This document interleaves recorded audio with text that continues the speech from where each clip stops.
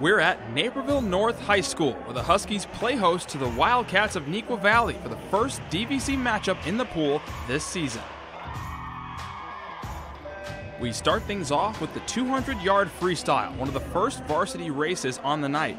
North's Claire Jansen gets off to a hot start off the blocks in this one, and she would not relinquish that lead. Claire goes on to take this one with a time of 1:57.07. Aimee Jensen from Neuqua takes second place, with Kayla Brock from Neuqua rounding out the top three. Jensen is also the 100-yard backstroke winner.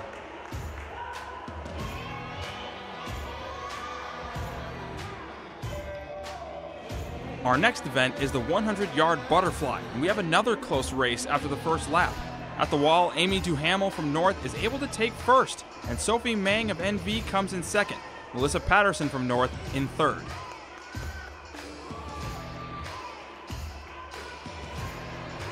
We jump to the 100-yard breaststroke now, and it's another tight one early on in this race.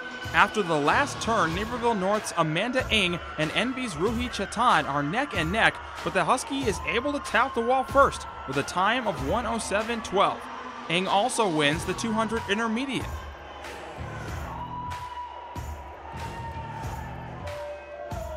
We jump to the 100-yard freestyle, where the girls all get off to a great start. No clear leader early with such a quick race. But in the end, in lane 4, we have Aimee Jensen from the Wildcats, who is able to take this one with a fantastic time of 55.50. Another strong race for Jensen, who edges out Chloe Chen from North and teammate Kenzie Miller. Lizzie Rosenberg from Neuqua wins the 50 free. Final race of the night. It's the 400-yard freestyle, and this is a fantastic race from start to finish. Lanes 3 and 4 are the lanes to watch, where Chen of North and Kayla Brock of Neuqua get both teams off to great starts.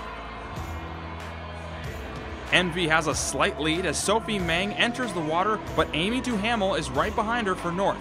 Sophie is able to hold on to the lead and pass it off to Kenzie Miller, who dives in, but again, North is right there as Patterson starts her laps as well. This is where the race turned.